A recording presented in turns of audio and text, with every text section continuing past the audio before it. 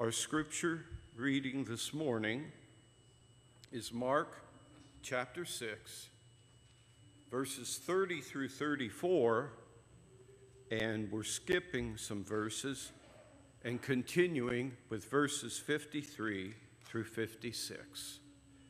Hear now the word of the Lord. The apostles gathered around Jesus and reported to him all they had done and taught. Then, because so many people were coming and going that they did not even have a chance to eat, he said to them, "Come with me by yourselves to a quiet place and get some rest." So they went away by themselves in a boat to a solitary place. But many who saw them leaving recognized them and ran on their feet from all the towns and got there ahead of them. When Jesus landed and saw a large crowd, he had compassion on them because they were like sheep without a shepherd. So he began teaching them many things.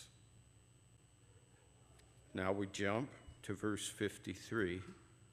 When they had crossed over the Sea of Galilee, they landed at a place called Gennesaret and anchored there. As soon as they got out of the boat, people recognized Jesus. They ran throughout that whole region and carried the sick on mats to wherever they heard he was. And wherever he went, into villages, towns, or countryside, they placed the sick in the marketplaces. They begged him to let them touch even the edge of his cloak, and all who touched him were healed. The word of the Lord for the people of God. Thanks be to God.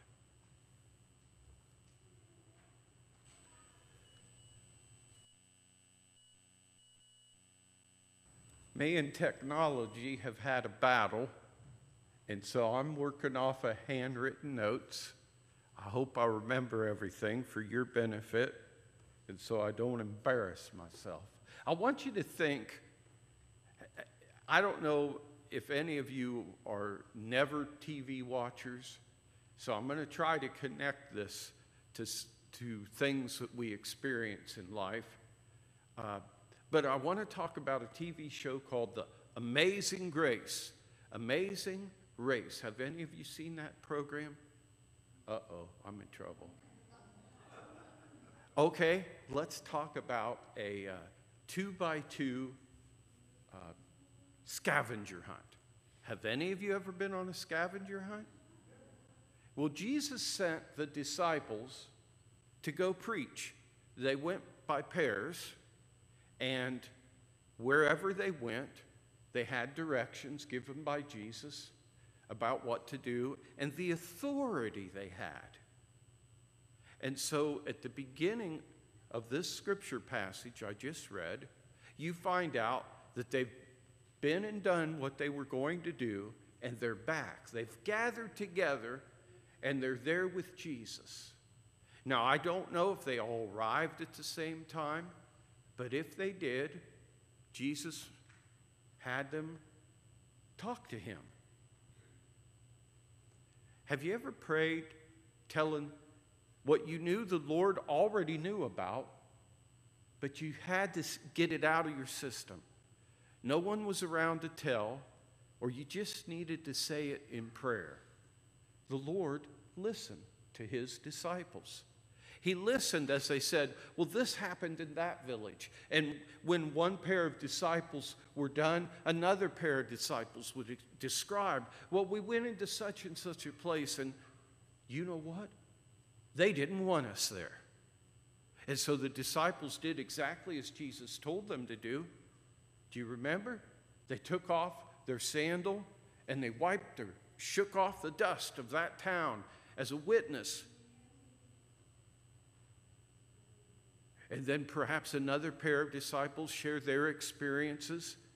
And so on until all 6 pairs of the 12 disciples have told Jesus everything, what does it say here? All that they had done and taught. We shared what you said. Some of us remember many of the early verses in the different Gospels. They shared, blessed are the poor in spirit. What else might they have shared? They shared how to live in a way that doesn't harm anyone, but blesses all kinds of people. And as they're sharing their story, and Jesus is there, all kinds of people want to come up. They want to know what's happening. They know what Jesus can do. And so it's a crowd. If you've ever watched a famous person arrive somewhere, a whole lot of people come. And, you know, they almost can't stand because the people want to see them, want to shake hands, want to touch, want to hear what they have to say, or some of them want to talk about themselves. And all of that probably happened with Jesus. And maybe if Jesus is busy with one person or several people, maybe they tell the disciples who have just come back from this sort of apprenticeship training where they tried out preaching and healing and casting out demons. So there's a lot of activity going on. And Jesus sees all this activity, and he looks at his disciples, perhaps at a pause in the crowds. Come away with me. Let's get to a quiet place so you can rest from all that you've been doing. And so they get in a boat. They're right there near the Sea of Galilee, perhaps in the southwestern side. If you want to compare it to a lake near here, Indian Lake, perhaps they were somewhere between Lakeside and Russell's Point. Lakeview, excuse me. Is that the name of the community? Lakeview. I hope I get my rights correct with my lefts. Someone told me that I was talking about driving, and I said a left line when I should have said a right line, that I allowed my car. I'm sorry, that's another sermon. You'll have to find it on YouTube. So here they are at this southwest, we believe, area of the Sea of Galilee, and they're going to get in a boat, and they're going to try to get to a quiet place. And so they probably row, and while they're rowing to get to that place, they're on the shore. The people see them. They're close enough to see. It's not a huge lake, and they're going to go somewhere where they think it's going to be quiet and deserted. Do you like to do that sometimes? Do you like to get away from it all? And perhaps, what do they say? Decompress. Jesus wanted the disciples to decompress, perhaps to relax and get renewed and refreshed in Jesus' presence. Does he get that chance? No. Instead, the people are watching, and they're following. I see the boat. There it is. And they're following, and they want to be wherever Jesus is going to be when he gets there. And so that happens. They don't get that time by themselves. Their rest is interrupted.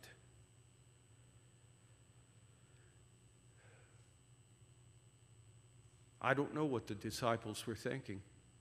Jesus, you said you were going to lead us to a quiet place so we could have some rest, but there's a bunch of crowds. There's a bunch of people there. And Jesus doesn't get upset. He doesn't tell the crowd, get away from here. We need time alone. He doesn't do that. It says he had compassion.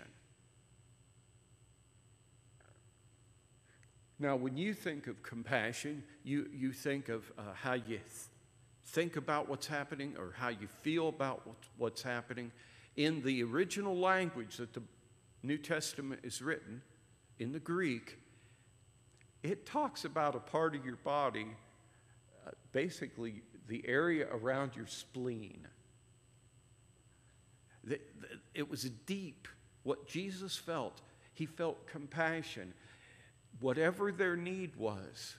And I could just imagine if Jesus were standing here, he would look at your faces and he would be aware of something happening in your life that you're waiting either for a blessing or for a cure, for some sort of healing.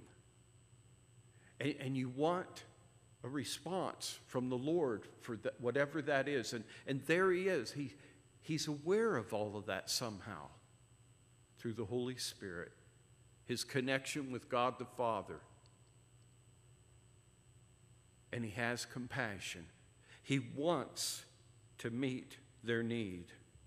And it says, as he looked at them, that it was as if they were in a driverless car. Have you heard stories about driverless cars? They're supposed to be working right, and they don't always. There's no one at the wheel. And sometimes we are like that in our lives. We are not even present at the wheel of whatever vehicle we're journeying on. Jesus is the shepherd. They are the lost sheep. He knows they need him, and he wants to meet their need. And it says he began to respond to their spiritual needs. He taught them. He taught them many things. We're not told what those things are because Mark is a gospel of happenings, things happening one right after the other. But at this moment, he's teaching this crowd. Now, the scripture passage for today skips over what he does next, where he feeds almost 5,000, maybe much more, because it says men in our Bible. So maybe there's women and children also. Perhaps some estimates are 15,000 people. And he feeds them miraculously. And then he sends the disciples as he goes up a mountain. He sends his disciples and they have trouble, and he walks on the water toward them later, and they're afraid. But they end up on a different part of the Sea of Galilee. And guess what happens? He's in the boat. They get to shore. What do they see on the shore? Another crowd. The disciples had a change of scenery. They got in the boat a couple times, and they had a change of action, a change of pace perhaps, some trouble with the storm that Jesus, when he gets perhaps in the boat, it stops. But here they are, another crowd, more people that need something.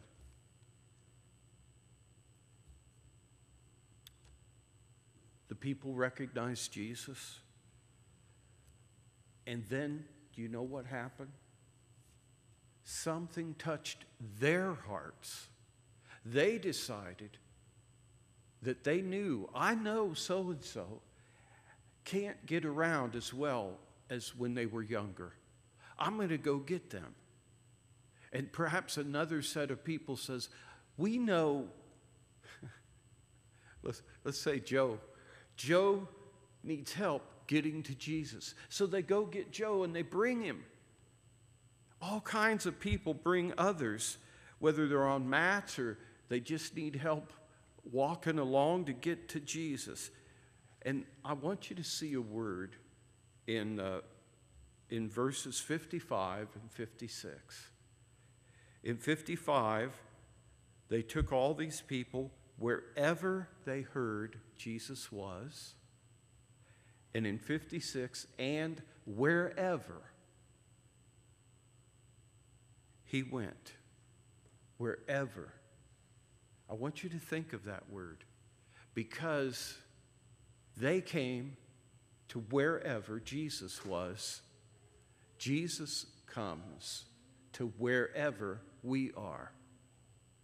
Jesus meets our needs where we are.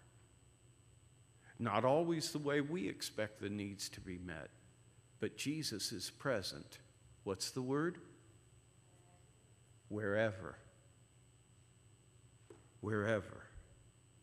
And then it says villages, towns, or countryside, and marketplaces. So as I was driving the other day, I haven't found it yet, but I've heard of Wenger's, and I saw the sign for it. Wenger's would be one of those country markets, farm stand perhaps, or villages, just like Big Springs or West Mansfield. All kinds, maybe only a little collection or a hamlet, a group of houses. Then there are places like that on the Logan County map. Can you help me with the name of some? There used to be more where these places are. Walnut Grove. Give me another. Harper. Some others? North Greenfield.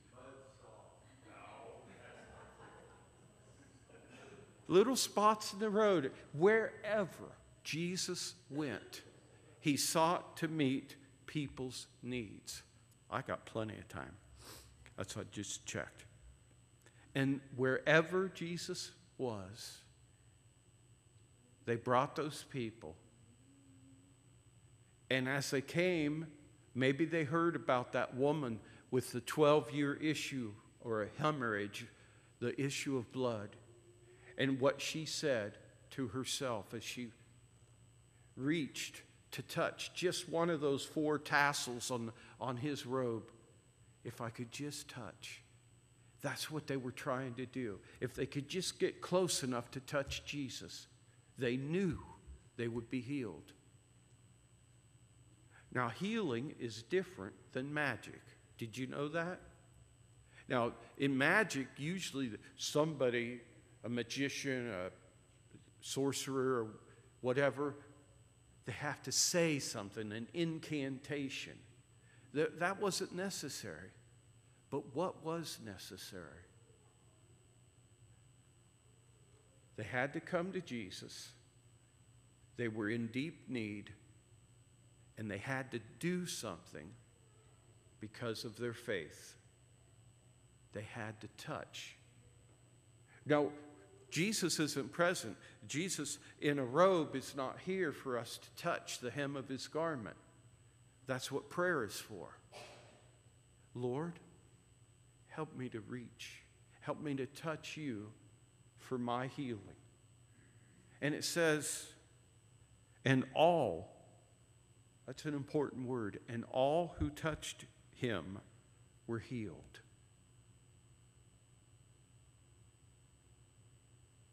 Is there anything in our way keeping us from touching Jesus or allowing him to touch our hearts and our lives? There's a sense that the people are learning from Jesus that care and compassion that they had for one another to bring others to Jesus.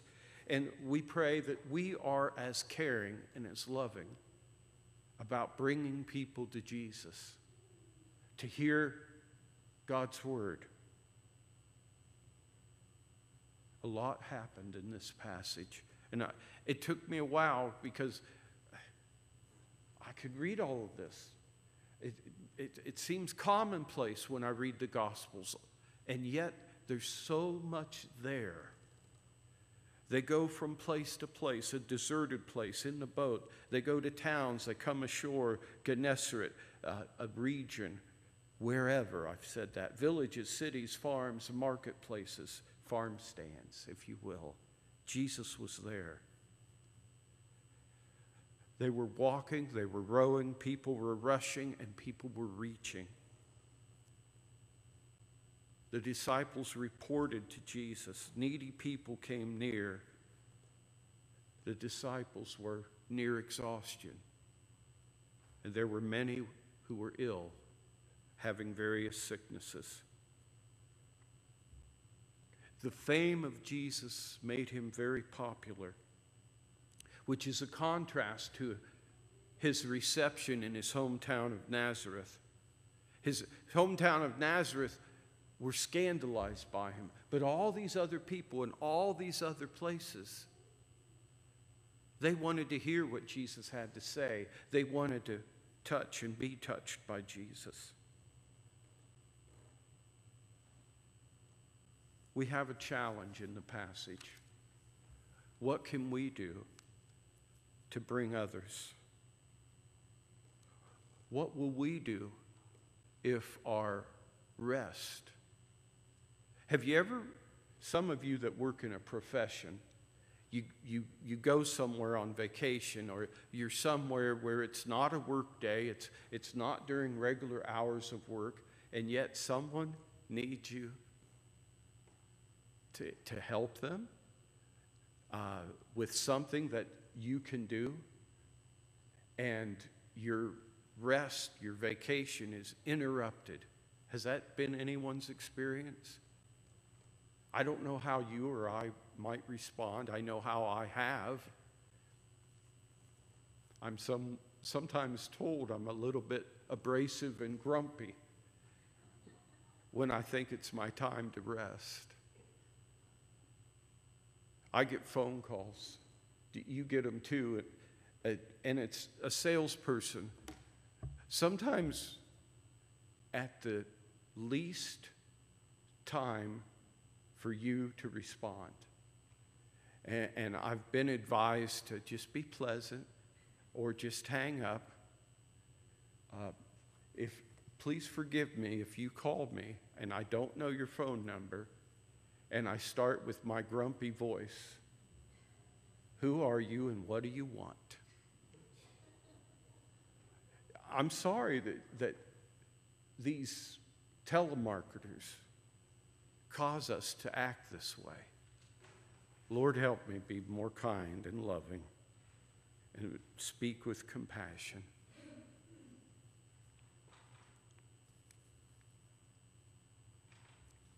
I'm reviewing my notes, and at this moment, I can't think of anything else to share about this passage. So I pray that the Lord will add to the scripture you've heard and the words I've tried to help explain it.